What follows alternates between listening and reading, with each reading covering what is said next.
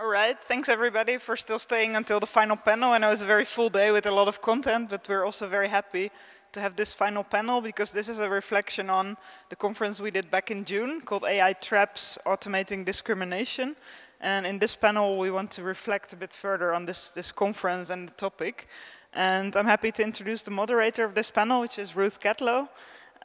She's an artist and co-founder and co-director together with Mark Garrett of a space called Furtherfield, which is the UK's leading organization for art, labs and debates around critical questions in art and technology since 1996.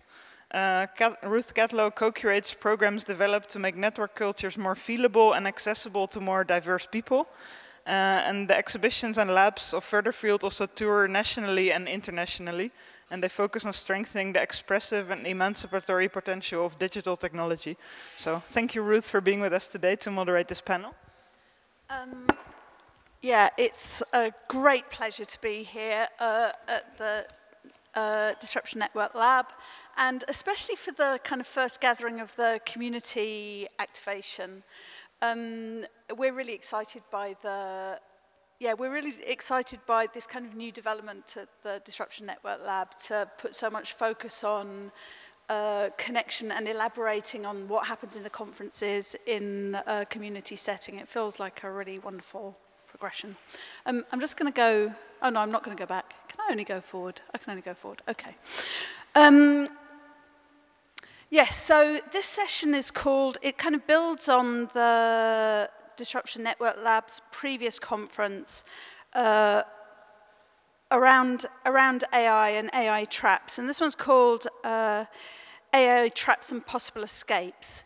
And we have two people in conversation with me on this panel. So Caroline Sinders is going to talk on the labour behind AI systems and kind of approaches to making it more equitable.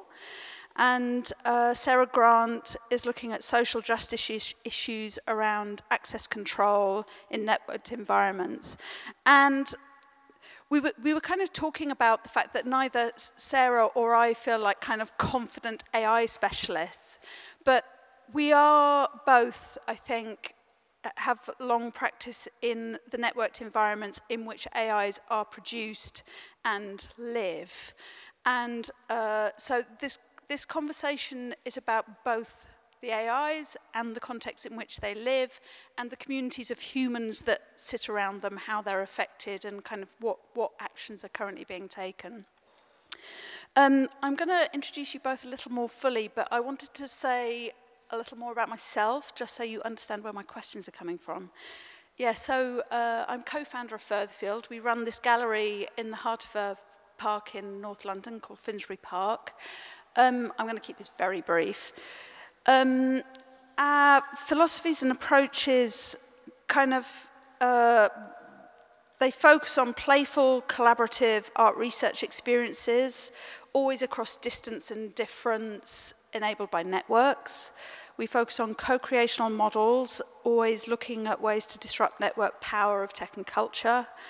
A focus really on engaging with the urgent debates of our time and making these debates accessible and landing with more diverse people than the elite cultures normally associated with art especially.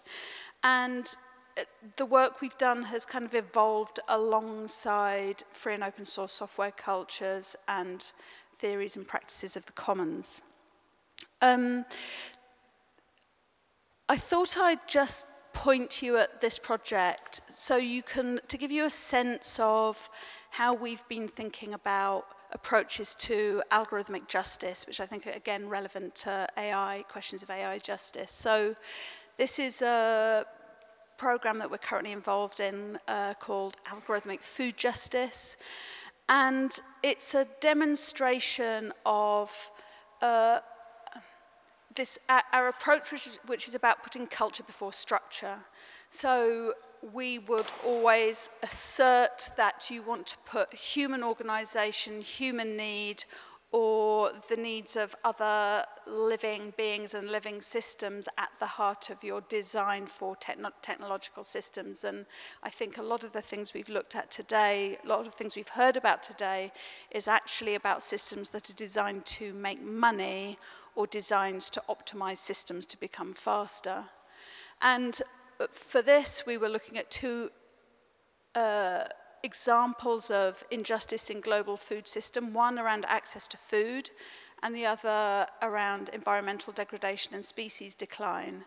And so a way of getting at the kind of human value flows in this system was to work with a local community farm to run a series of mapping workshops around users, assets and values, and then to run a long live action role play where we all played humans with our companion species in a future in which London is a city farm run for food commons and sustainable relationships with kind of multi-species social systems. So it's this way of kind of like doing quite complex things with very diverse people in a way that is fun. And one of the things that I think we're asking today is if AI and algorithms reinforce the prejudices and biases of human creators and societies, how do we fight discrimination and injustice now and into the future? And from our work at Furtherfield, informed by Ostrom, Federici and Waring, I think we're looking at these kind of three principles, which is culture before structure, always account for the care work, and value ecologies of care. And this is really about understanding always that the things that happen on the ground. They might feel like they happen in abstract space, but they're happening on the ground and they're always affecting something on the ground. Okay, so the Disruption Network Lab that has kind of set us up for this focused on how the design of concrete applications of data science, machine learning and algorithms reflect, reinforce and automate current and historical biases and inequalities of society. It looked at how they impact everyday life, as well as culture, politics, institutions, and behavior, reflecting inequalities based on social, racial, and gender prejudices. So hopefully that gives us some kind of scene to jump into. Now, before I introduce Caroline, I just want you to have your brain switched on about what good questions are. Please kind of be preparing questions because this is a really great setting. We have an opportunity to dive into some quite difficult topics, I think, and we want the conversation to be with you, not with ourselves. So, Caroline. Caroline's a machine learning design researcher and artist.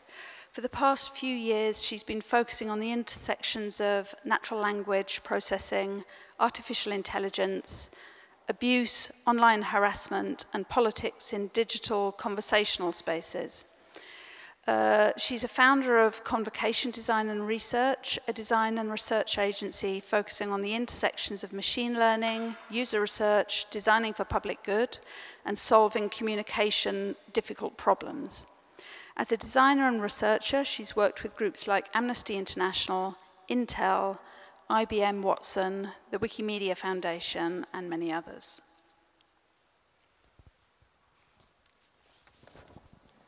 Hi, everyone. I'm Caroline Sinders. Thank you for the introduction, Ruth. This is a new talk that I've just made. So I'll be reading from some notes. And I'm going to start talking a little bit about labor, and I promise that it will tie into artificial intelligence, as well as maybe new ways of looking at bias in AI. So what you're seeing is a screenshot of a talk that Louis Hyman, a labor and workers historian, gave at Data and Society a couple of months ago about technology and workers in New York City. He's looking at the history of labor to contextualize what's happening right now, specifically with the gig economy. He says in this talk, when people talk about regular work, They talk as if the old economy was good, as if the world of W-2s and this new kind of work is bad, as if traditional work was this better work. He says for so many people, that old economy is still actually bad work. It's the insecurity of slinging lattes, of being a greeter at Walmart. This distinction we draw is really important. It's this distinction that is the foundation of technological exceptionalism and the ways we think of this new economy, because technology is central to the story that is being told about our economy today. He also continues that there's this misconception that exists right now that technology drives social change and there's nothing we can do about it. So what he's really saying is technology isn't new, it updates society all the time. And Hyman argues we're going through this sort of second industrious revolution right now.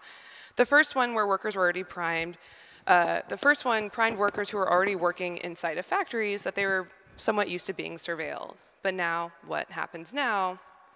And really, what does this have to do with AI? There's the GIF.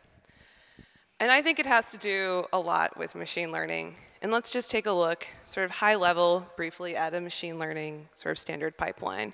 And what do we see here? We start with data preparation, feature extraction. Then we go into this one big section where we look at model training, testing data, creating the model. And that goes over and over and over again towards predictions. Well, if we're going through this new industrious age, we need to talk about how humans and human labor becomes hidden inside of automation, but still is integral to that. And in this slide, in this section, when we look at data modeling and training, that's all humans. Humans train models. We actually can't automate people out of that process at all. Humans can prepare and collect data, but humans have to train and test data models. So AI is very much about humans and human processes. Human hands touched almost every part of the pipeline. And those human hands make decisions about how AI happens. This is a photograph by Yang Song for the New York Times. It's of workers at the headquarters of Rujin Technology Company in Jianshin in central China's Henan province. What they're doing is that they're identifying objects and images to help train artificial intelligence systems make sense of the world. What they're doing is paid labor, and this labor is a little similar to, or actually pretty similar to Mechanical Turk, which is also used to train AI systems. So we have this new kind of systematized factory job, but generally this labor does fall under the gig economy, which sort of brings us back to Hyman's talk at Data and Society. A major platform is used across the world to train data models, and that's Amazon's Mechanical Turk. And a lot of people who train data models are underpaid and are unseen inside of this process, which brings us to this art project of mine called Feminist Dataset.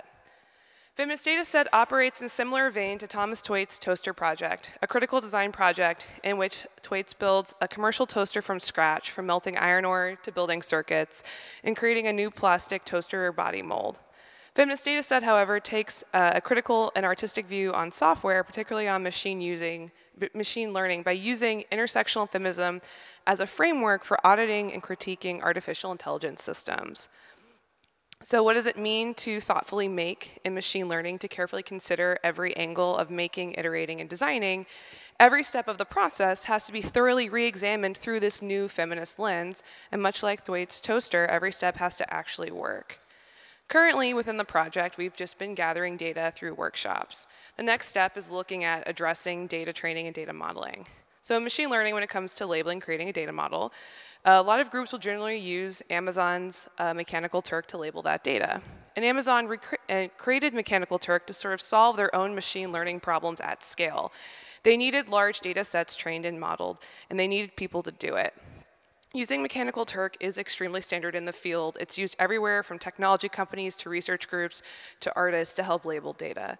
So for Feminist Dataset, the question is Mechanical Turk a feminist system? Is using a platform of gig economy ethical, equitable? Is it feminist? Is it intersectional? A system that creates competition amongst laborers who are also labelers, that discourages a union, that pays pennies per repetitive task, that creates nameless and hidden labor, is not ethical, nor is it feminist. So currently, as a part of a fellowship with the Mozilla Foundation, I am imagining and building what an ethical Mechanical Turk system could look like, one that is created from an intersectional feminist lens that could be used by research groups, individuals, maybe at some point companies. The system will be ethical in the sense that it will allow for more transparency in who trains and labels a data set. The trainers will be called authors. The system will save data about the data set. The system will also give researchers and project creators the ability to see how much one trainer has trained the data, as well as invite and verify new trainers. Additionally, project creators will be able to pay trainers through this calculator we're building that's pushing tasks closer or beyond living wage payments. I'm going to skip down because I know that I'm running behind on time. So making must be thoughtful and critical in order to create equity. It must be open to feedback and interpretation. We must understand that the role of data creation and how systems can use and misuse and benefit from data. Data must be seen as something created from communities and a reflection of that community, and data ownership is key within that. Data's position inside of technology systems is political, it's activated, and it's intimate. For there to be equity inside of machine learning, every aspect of the system needs to be examined, taken apart, and then put back together. It needs to integrate the realities, contexts, and constraints of all different kinds of people, not just the ones who built the early web. Technology needs to reflect those that are on the web now. So to create a feminist AI, interrogating labor in data training systems like Mechanical Turk is key, and looking at their governance systems is also very key to this. So the text on the slide, for example, it's talking about a lack of enforcement for payment of workers on Mechanical Turk, a lack of governance that works for the Turkers. I want to read an excerpt from an Atlantic article on Mechanical Turks, and the above is also from that same article. Erica, a woman who was interviewed who works as a Mechanical Turk, her experience with Mechanical Turk is not an anomaly. A research paper published in December that analyzed 3.8 million tasks on Mechanical Turk performed by almost 3,000 workers found that those workers earned a median wage of about $2 an hour. Only 4% of workers on Mechanical Turk earned more than $7.25 an hour. So what is an ethical version of Mechanical Turk? What would it need? These are the first questions I asked myself. And then when continuing the project and researching the project, I asked, what does it need, who uses it, and how does it harm? So then I started to ask these questions. What are the top countries that, what are the top countries of people that are Turkers? It's the United States and India. Okay, what is the highest minimum wage in the US? What is a living wage in the US? Washington State has the highest minimum wage at $11.50 per hour, which is where Amazon is headquartered. So for the project, we're choosing Washington State as an artistic statement also, as well as it just being the highest. According to a local newspaper in Seattle, a living wage should be around $15.92 or up to $16, and that includes Seattle. How often should people have breaks at work? In the US, according to a document put out by McDonald's, that states that their employees are entitled to 30-minute breaks every 4 hours. None of these things are necessarily guaranteed at all for mechanical Turkers because they are employees in a gig economy. They do not have paid breaks, nor do they have a guaranteed minimum wage. So these are the parameters for the calculator that we're building. This is sort of how we went through it. So what is a workday? 8 hours, 8 hours for work, 8 hours for rest, 8 hours for what we will. We started to then think about how could we break down a remote workday. We start with 8 hours. We started thinking that maybe at the top of every hour there should be a 5-minute break so someone could go to the bathroom. If you work a remote job, you are chained to your laptop. It's very hard to sort of get up and do something, especially if you're paid per task. So 8 times 5 is 40 minutes, so the workday actually is 7 hours and 20 minutes, then with a 50-minute lunch break, which puts the paid workday at 6 hours and 30 minutes, meaning an hourly wage to account for the time off, so people are paid for their breaks, must now be $19.60 per minute. Or per hour. That means every task that someone does in an hour needs to add up to this. So what I'm trying to do is shift people's thinking away from tasks as isolated things or groups of tasks that only exist in their grouping, meaning instead of thinking a data model needs 10,000 tasks done to train, I'm trying to shift the thinking to have people think about 10,000 tasks would actually be X hours in X amount of days in 3 or 1 or 5 people's working schedules. How do we shift the time away from tasks and shift it actually to how long it would take someone to work? So this is our parameters. And I believe that people should be paid for the work that they do. If you're working as a mechanical Turker, you should be paid a living wage. So which brings us back to these points. What is an ethical version of Mechanical Turk? What would it need? What would make it feminist? And how do you make intersectional feminist AI? We need equity in pay, recognition of labor, governance systems, accountability, and transparency in AI at every single step of creating with AI. It's not just about asking how the algorithm was made, though that should be deeply investigated, questioned, and interrogated from an ethical standpoint. But labor also needs to be at the forefront of this conversation as well. How can we make data collecting, data training, and data models more transparent? Perhaps with labeling systems like nutrition labels, with dates of creation, intention, where it came from and who trained it, and how much they were paid. How do we then make or show the labor in the data model? We need to analyze all tools and all steps in the AI pipeline. It's not just about the output, it's also what we're making and specifically how it's made. Thank you.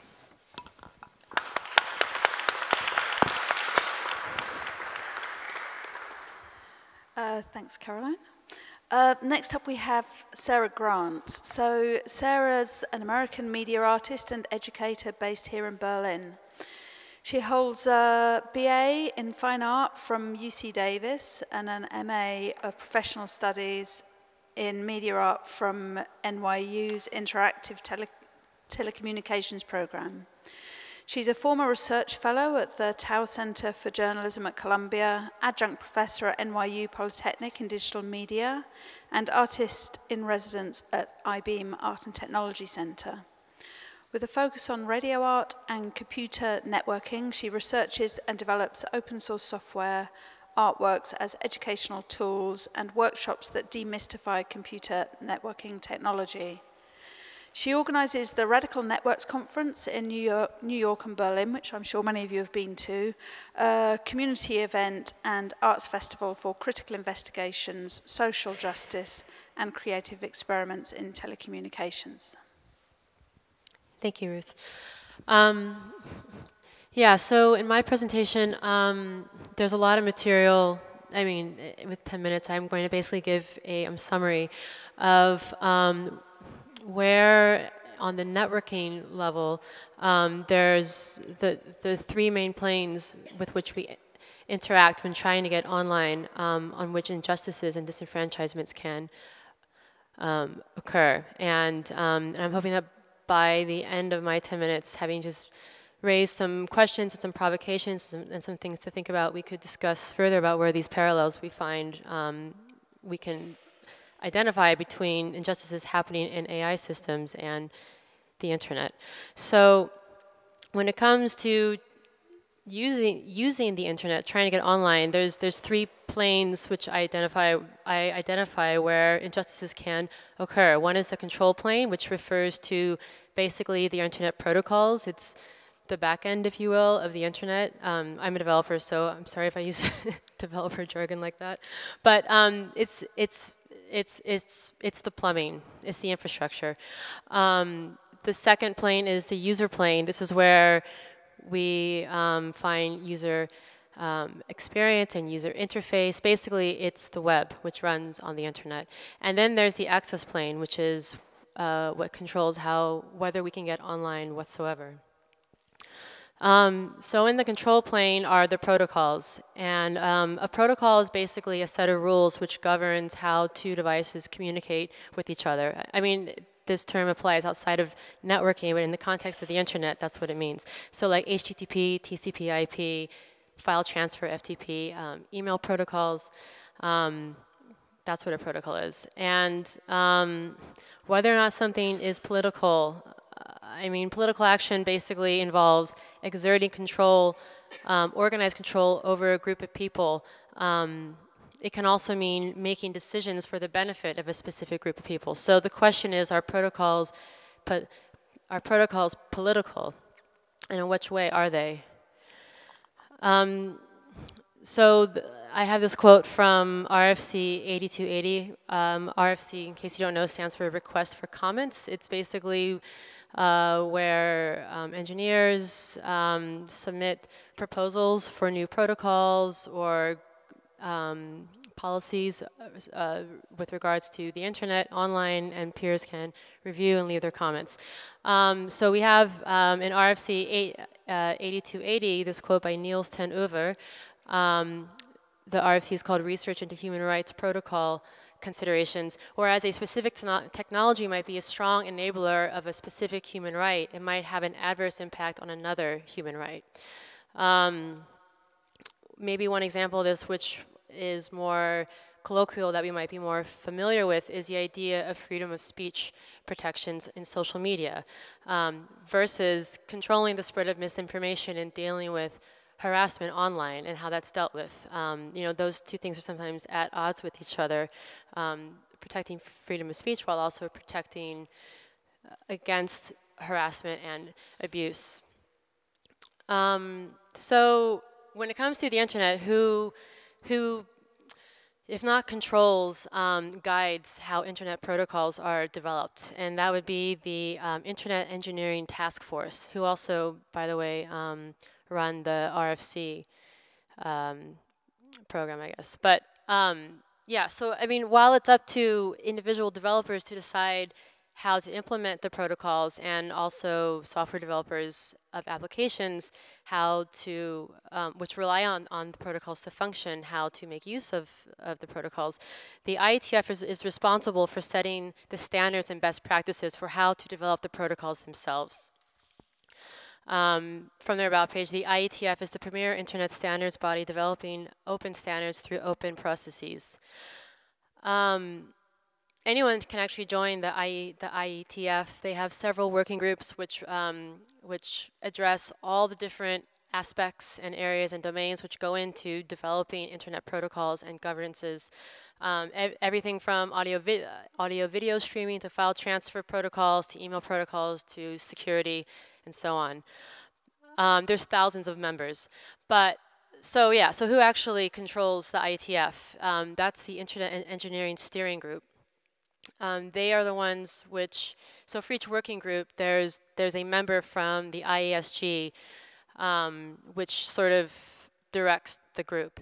And if you look at who's, you know, in that group, there's not a lot of community-based members. I mean, there's supposed to be no conflict of interest.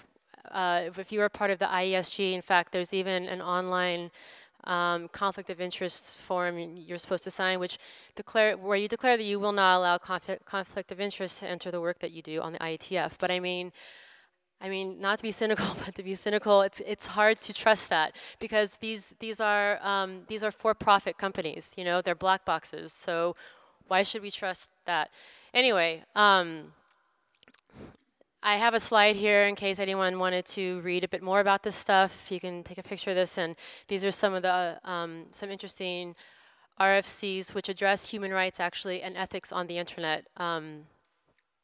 Yeah. So the next plane is the user plane, where user experience and user interfaces are found. So UX, just in case anyone doesn't know, is basically the presumed interaction model, the process a person, which defines the process a person will experience when using a product or a website.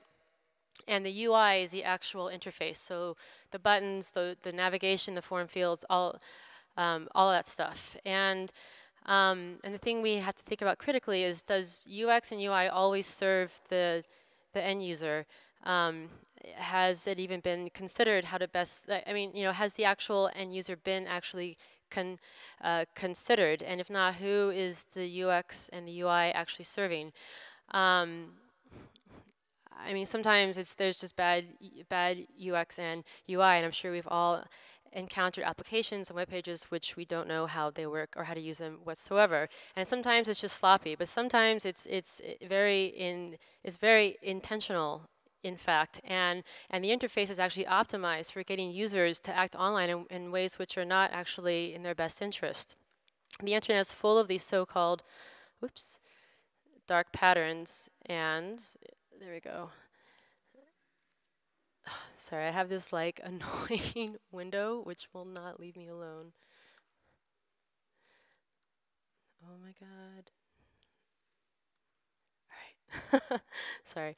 Yeah, so the internet is full of these so-called dark patterns, which are designed explicitly to mislead or trick users to do things that they may not want to do.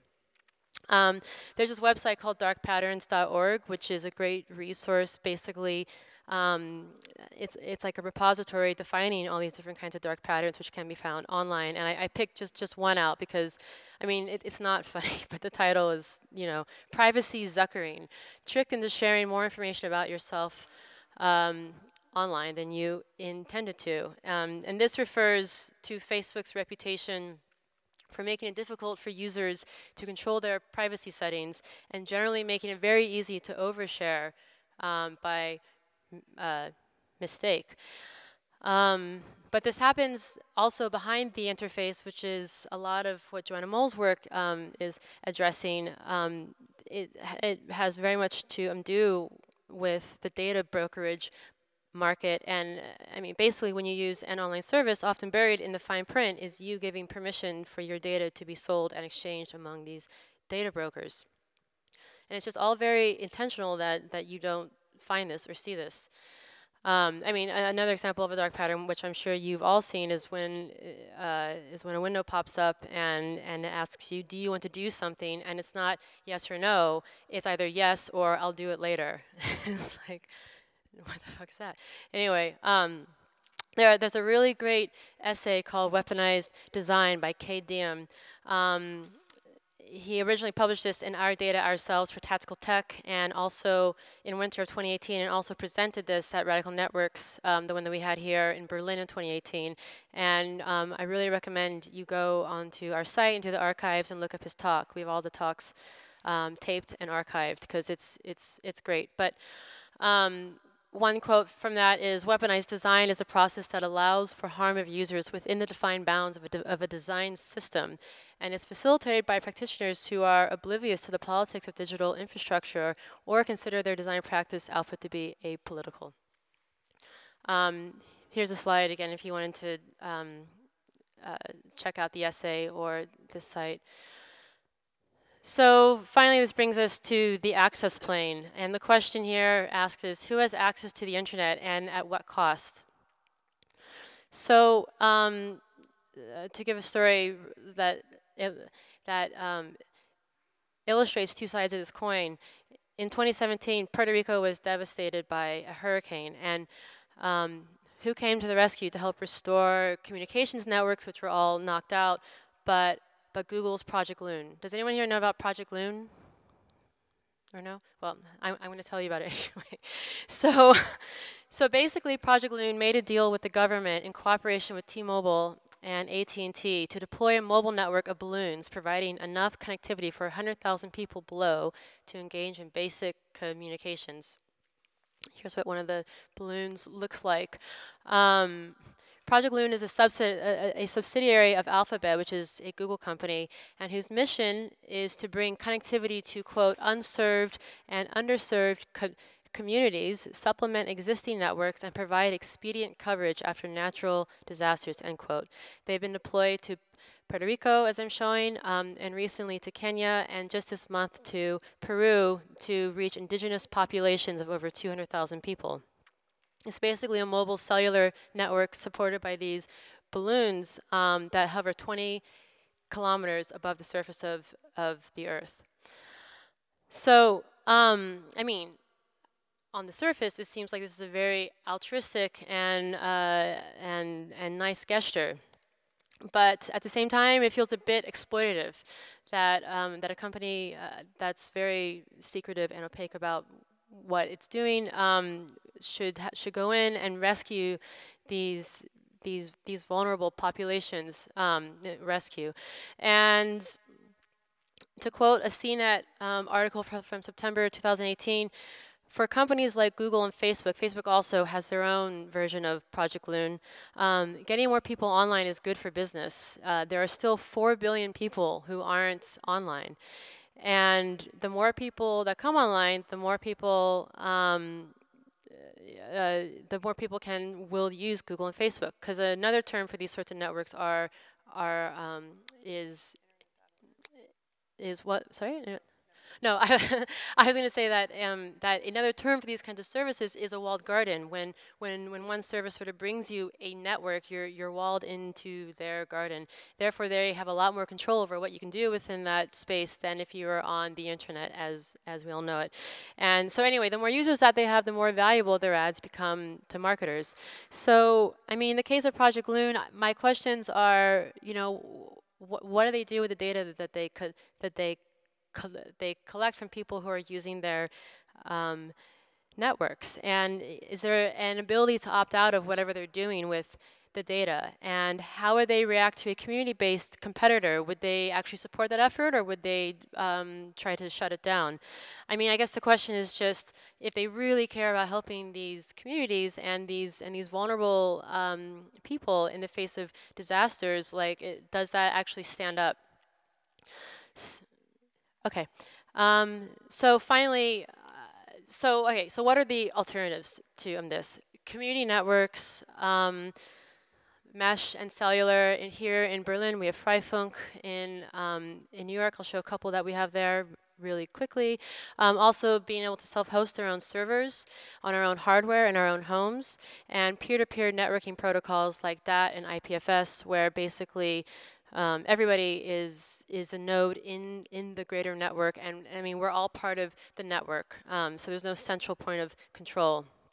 So in contrast to the Project Loon example, I wanted to talk about Red Hook Wi-Fi in Brooklyn, New York, which is a community-based network which was set up in 2011 as an effort to basically bring community network services to Red Hook, built by the people, for the people, and designed in cooperation with the people.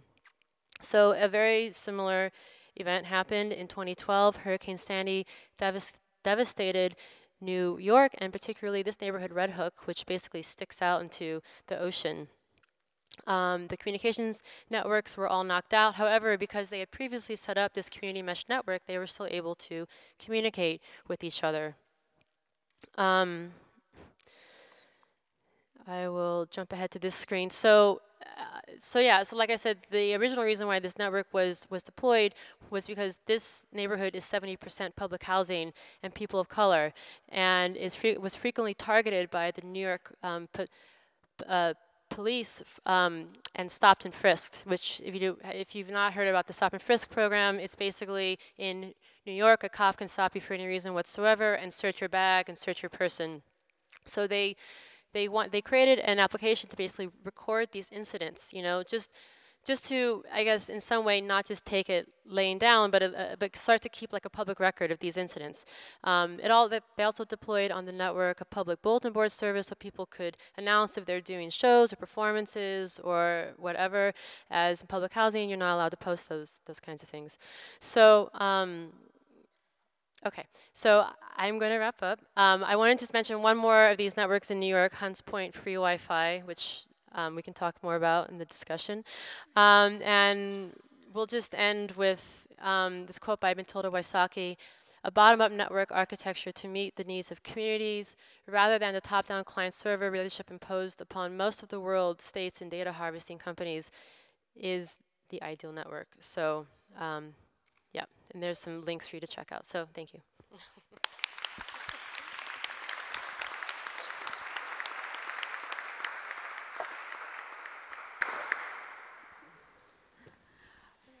Okay, do we have any questions?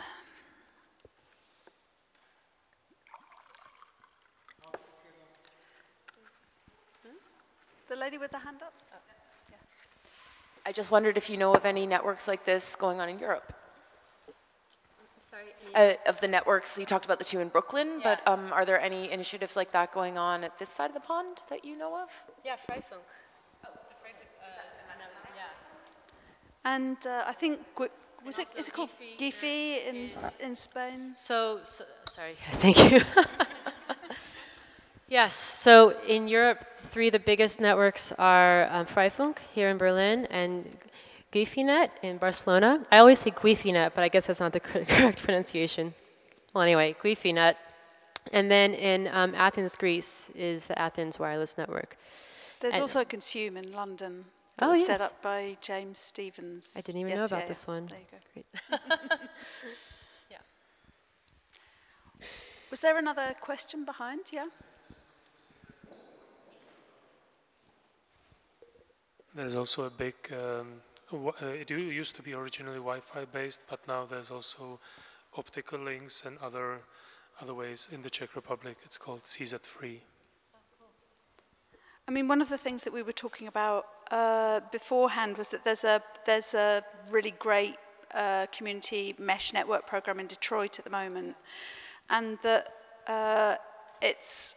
it's developed alongside a kind of community education program. So it's not, you were kind of pointing at it with the Red Hook example. It's something that springs from complex needs of a community that sees itself together to develop new skills and to build infrastructure that isn't there as well. Yeah, and it also gives the opportunity for communities who are used to being surveyed, harassed, abused really, an opportunity to actually build something for themselves to sort of gain some sort of like self-created empowerment and control back over their communities and how they communicate with one another, you know. So it's, yeah, there's some community building aspects to this as well. And the other thing that I think is important about community networks is, I mean, not saying that it's easy, but if you manage to organize one and deploy one, it allows you to opt out a lot of the bullshit we're all, you know, subjected to on the internet. Yeah. I guess it drums home the kind of reality that the internet doesn't have to equal Facebook or Google. Yeah. Yeah, absolutely. Caroline, to come back to your presentation. So you present AI like you're really you're putting the humans back in the middle of AI and reminding us that artificial intelligence is very dependent on human nurturing, basically, or the exploitation of some humans by other humans to make the AI seem incredibly intelligent. So can we extrapolate from your kind of, if we have an intersectional feminist AI, say we get there, then what new internets does that make possible, or what new feminist realities does that make possible in the world? I mean, I guess this is sort of where the big reveal is, like, part of this project is very inherently speculative, right? Because, you know, the internet's still really carved up by Google. And, you know, even with the creation of this project, it doesn't, you know, necessarily fix Facebook, or it doesn't improve, you know, like any of the working conditions that exist in any of the major companies. But I sort of present it as this provocation around if we're going to have deep conversations around what is ethical AI, or how do you improve bias in AI, and we're only looking at things like if we're only looking at what goes into a data model and how data is gathered and extracted, but not actually like the labor injustice that happens with training, or the big companies' tools we use, and like that is like a missing part of this conversation. I think when I think about an intersectional feminist internet, I think we have to take a major step back and also think about who funds even the open source tools that we use as well. For example, I'm funded by the Mozilla Foundation. The Mozilla Foundation is funded by the Mozilla Corporation. The Mozilla Corporation receives some funding from Google. In a tweet earlier this week, Meredith Whitaker pointed out that even a lot of startups, the tools that they're using or the funding that they have, it comes from bigger companies. So like how many machine learning groups or machine learning startups use Google products, but not just like, I'm not talking about like G Suite, right? But like use like TensorFlow, or using like pre-trained data models, or are thinking about that, right? So like a much bigger thing we have to sort of look at, and I think this ties into Sarah's points very well, is like the tools, like what are the tools we're using, who made them, where did they come from? And in machine learning, that means like really looking at like who trained the data model, how many people, where did they come from, where did that data come from, how old is that data, right? And then like what kind, like who wrapped or condensed like the algorithm into a web API? Like what happened there? What did it look like? How do we investigate that? It's amazing that like so many machine learning tools are easier now to use, that there are so many more accessible technology around that, relatively speaking. Like the Processing Foundation has made P5.js, I think, machine learn, like ML, like they've made their own version of that. And that's amazing, but we still have to sort of look at like what went into all of those tools, right? And so many of these tools are made by Microsoft, Amazon, and Google. And there's not a lot of insight really into them or how they're maintained. That kind of brings us back to your very first slide, which is like, okay, we need to resign ourselves to the fact that society is led by technology, but hidden in that statement is the idea that there aren't humans behind the technology, or humans acting and making decisions within the corporations that are making the decisions about the technology. And it feels like there's this kind of, it's a classic Wizard of Oz kind of idea. Basically, it's the spectacle of technology leading society to a kind of glossy future.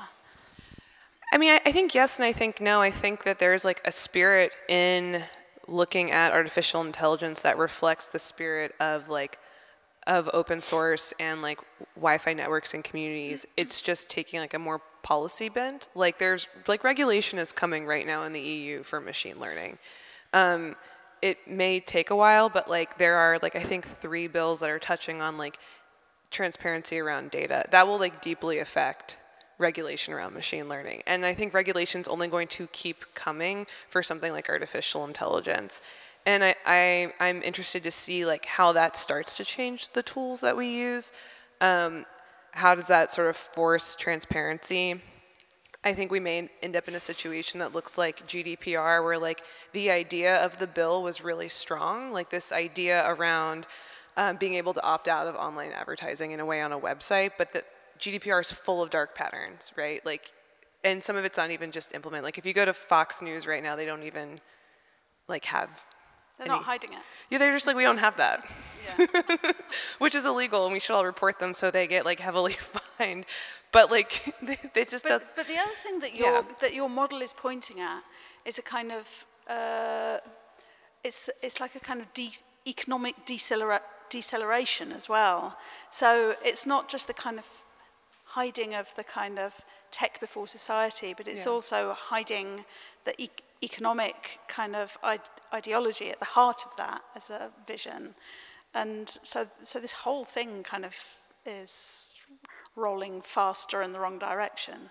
Totally. And again, this is where maybe I'm overly optimistic or overly hopeful, you know, working as a design researcher in more of the human rights space. And maybe I'm too hopeful of like the European Parliament, maybe I shouldn't be. But this is where I am hopeful about like steps towards regulation around artificial intelligence in particular. Sadly, I don't see labor enough of within that conversation at all, which is, you know, worryingly problematic. But at least there is regulation and calls for transparency around data models, and like arguments around how people's own data are used within that. And I think that thread's really important. What could it look like? Is it possible to opt out of an algorithmic timeline or have your data removed in a way from being used by Facebook, right? What could that look like? And that is the future that I hope exists one day, and that's sort of like the vein of what this project is trying to touch on, is like what are small speculations that can exist as metaphors or examples, you know, that can help regulators. Just like help or just like help people think about like how do you problem solve, right? Yeah. And what are all the steps of the problem? Because, you know, even with when feminist data set's done, like I don't think that the data I'm collecting will have a lack of bias. It will just have a different kind of bias, right? I don't think the data model will be perfect. And the output of the project may be really weird and wonky because like I'm collecting text, but I'm collecting text written by many different people and many different voices and many different constructs, like from poems to academic articles to blog posts to podcast transcripts, all of those are different data points, right? And have different data types to them. Like a poem is structured very differently than an essay. So even like the data set I'm creating is like also inherently a speculative data set. The output may be just very strange and weird. I would like to take questions from anybody that hasn't already asked a question. I think I see 2 hands up. Yes. I want to bring Joanna Moll's comment into this conversation because she was describing something about how the data gets collected from these titan powers that are then profiting from all of this data. And it's like we're experiencing a kind of a Fukushima of data at the moment. And I'm wondering why we're trying to think of alternative AI rather than questioning what do we need AI for our communities for? And the other thing is that are we going to fool ourselves into thinking that we're going to create these alternative local networks, but in the end that data is going to leak to the titans? And so by collecting the data in the first place, we're creating something potentially like very disingenuous and problematic, because that data is really something that is better used by these titan agendas which want to have massive automation of our lives. So, you know, should we be questioning also these approaches to alternative AI? What are we trying to do with them to better our communities and our connections with our communities? Okay, that's a really lovely question, and I'm aware we have 2 minutes. Okay, and so can we take the other question, and then we'll try and give a meaningful answer. I mean, who asked that question just now? Yeah, I think this is something that I wanted to touch upon, and also thinking about this space and how we discuss artificial intelligence traps and algorithms in also very secure spaces of data analysis, whereas there's a lot of people out there who are doing a similar kind of work, or maybe different, because there's so much at stake. And by so much at stake, I'm thinking about friends, activists with whom I worked, who made a lot of our work as videographers and lawyers and so on possible because of their amazing knowledge, but also because they took a lot of risks. And some of them, I mean, it's an important. I really enjoyed all the presentations tonight. I learned a lot, and I just can't stop wondering how amazing it would be to have this kind of presentation right now in Egypt, and that's not really possible. And I sometimes feel that although we discuss a similar thing, we are also very much disconnected from one another. And I just wonder, how can we bridge that? Or maybe that's not really a possibility at the moment. I'm going to be naughty and have one more question here at the front. If I can just add to previous 2, it's really just a comment briefly. Considering who we are and where we are, and what is our potential agency in terms of cultural field or artistic practice, I feel like it's most of the time feels a bit like a waste of resources, or at least naive attempts of kind of counterbalancing these superpowers on the other side in fixing the issues around artificial intelligence, algorithms, rather than seeing what could we do as someone who can change the culture around the use, rather than respond with another tech fix or like hack to compensate. Okay. a response from both of you to wrap up, please. Sure. So, all those were really lovely questions, and I just want to highlight, you know, there's only so much one can cover in a 10-minute presentation. And so for me, it's important to highlight, like, I work as a design researcher on the human rights side, as well as like working, maybe not working with companies, but like interrogating the uses that they have of artificial intelligence. I think most AI that exists, or AI startups, are bullshit. And a lot of it is tech for tech's sake. But artificial intelligence is like electricity. It's just a thing. It's a really big kind of broad infrastructure that can be used for a variety of things. It is overhyped, much like blockchain, and misused radically all the time. And I think the ways that it gets misused is because we don't talk enough about the different steps in the pipeline from a human rights angle. So where did your data come from? You need a lot of data for artificial intelligence. Did you consensually get that data? How old is it? How many, like, if it's about people, what population did it come from? What country? How old were those people in the data set? Did they consent to being in the data set? Then where are you using that data set to train a data model? Are you putting that into another context? If you are, that's problematic. You shouldn't do that. And I think, like, that's part of the art project I'm working on is a small art project that comes out of many years of research that I've done, like approaching this as like a design pipeline problem, and it is a pipeline issue. I don't think most uses of artificial intelligence need to use artificial intelligence, but it's important to look at everything in every step and look at like the gaps or the ways that it creates human rights problems and how those problems get amplified once it's also then created as an algorithm, or it's placed into like an API as a product, as a service, right, that people can purchase. Like that's a big issue.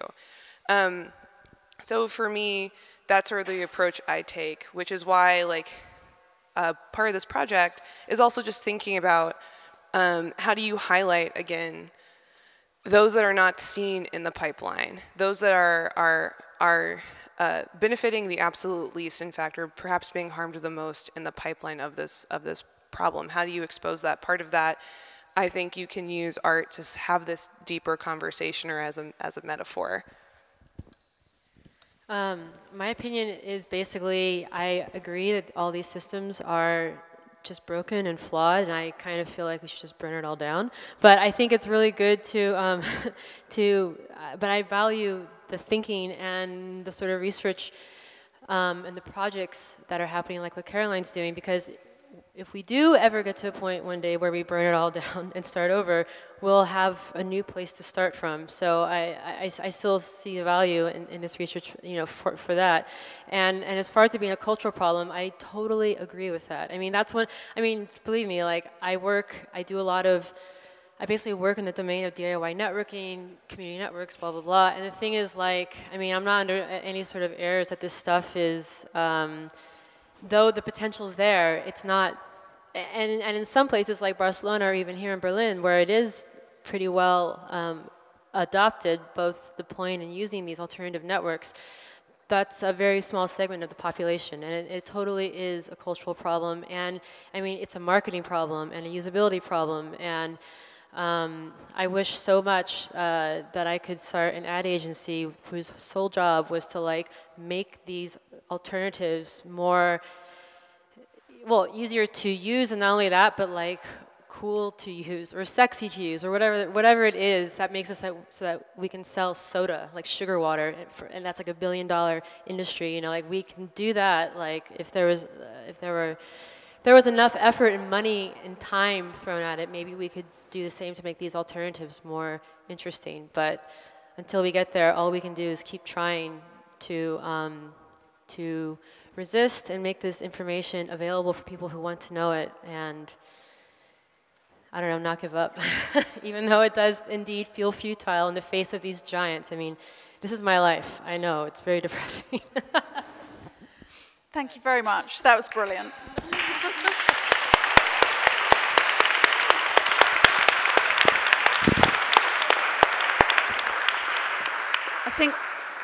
I think we're going to be joined by Lieke and Tatiana.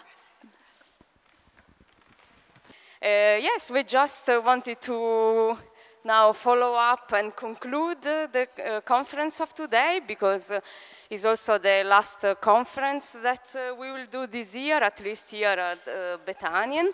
Yep. But there will be still a follow-up of this conference as part of the meetups program. So now we are going to introduce a bit what comes next. And we will also finish the year program at Studio One in a nice way that we will explain later. So we will keep up with the good tradition of our activation community program of also doing an event following on each conference. So we're actually going to have a next event on the Friday the 6th of December, which is already next week. And it's called Disrupt the System, Not the Climate. And in this event, we're going to talk about surveillance, climate change, and global conflict. So this will be happening at Akut Magnoi in Berlin Mitte. And we're very excited about it because we invited some really great groups to talk there about their work. So there will be the Berlin-based collective Digitale Vrijheid. And they will be speaking about their counter-surveillance techniques and also the right to privacy. Then there will be the Australian journalist and open source intelligence researcher Michael Cruikshank from Australia. And he will talk about and also give us a short workshop about open source intelligence and how climate change is intertwined with political conflicts. And finally, this is what we're actually super excited about as well, that we will have the privacy electro-punk band System Absturz, and they will do a live performance at the end. Great. And so, yes. So come on next Friday. Yes. So it's not finished yet, so we hope to see you there at Akud. That is also a new venue for us for doing this event. And also we wanted to anticipate what we are going to do next year, so people don't leave because you are going to miss this wonderful surprise. So actually I also wanted to say that we should thank the Senatsverwaltung für Kultur und Europa, that translated into English is the Senate Department for Culture and Europe, because we got a grant of 4 years from 2020 until 2023. So that is why we are able to speak about what happens next year, so we can plan ahead. And actually we should plan also until 2023, but yes. I mean, we will go there. So what is going to happen next year is, again, we will do 4 conferences, so will be the same concept that we are applying now. There will be 3 thematic conferences and the 1 community conference at the end of the year, like the one of today, that is connecting to the different conferences that we did in the year. And we will start end of March with a conference about real estate offshore and the financial investment in the property business connected to tax haven. So this is a very important subject here in Berlin, because I think we are also in the middle of this. And we will go again into this subject together with the Transparency International and also Transparency Deutschland. So this will be the way we start. Then we will have a conference middle May related to the discourse of migration, border controls, and also the stigmatization of migrants in this political framework related also to closure of borders and the surveillance. We never touched until now this subject at the Disruption Lab, and we think is very important to consider, so we want to do this as a second conference. And the third one will be, in a sense, connected with this discourse that we had today, also related to the discourse of digitalization, smart cities, AI. In particular, we want to go into the discourse of urban planning for the cities of the future, and also connected to the smart cities. And we will work again with an investigative journalist from Italy that is called Mauro Mondello, that was also curating with me the conference we did in 2017 about the media propaganda of ISIS. So we are going to work again together, and this will be what happens in September. And then we will have again the community conference in November. So yeah, as you noticed today, it was a very packed program which we tried to squeeze into one day. So next year we will have 2 days for this. And we will also keep doing regular meetups. So each time for each conference there will be a meetup before and afterwards, where we also connect with Berlin-based communities and initiatives that work on the same topic. And this will all result in the final conference of the year, which is the community conference. And so now, finally, we want to start with the thanking, and also thanks all of you that stay until now to listen to us. And I would like to call on stage that we don't have, I mean, is without stage today, but I mean, it's still whatever space of discussion. So I want to call on here Nada Bakr, that has been working with Lieke for the community program and also with me for the conference program, and also Monti Harmony, the project manager, come on the non-stage.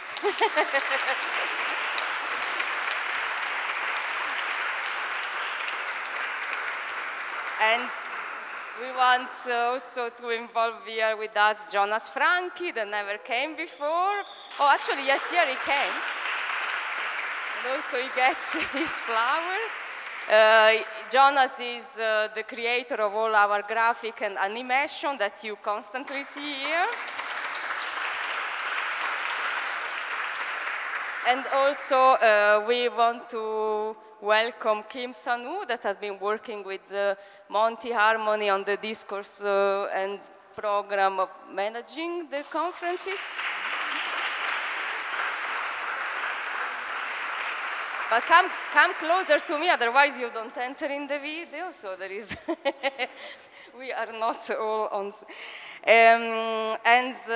After this, I would like, yes, I want also to call Giacomo Marinsalta, that worked on the press and communication.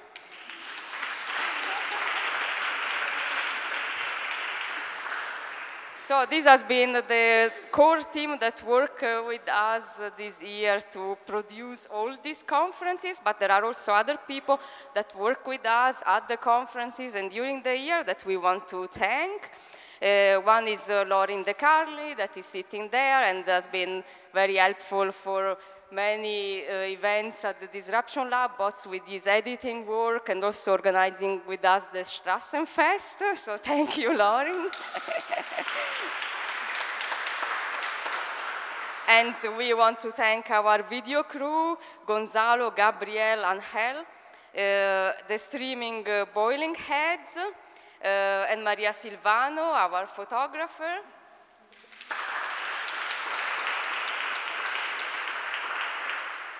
And Paolo Combes, Torsten Oetken, that have been working on the technology support. And also I want to thank Elisabeth Enke, that is not here with us today, because there is Paolo, but she has been working with all the sounds technology since the beginning of the Disruption Lab.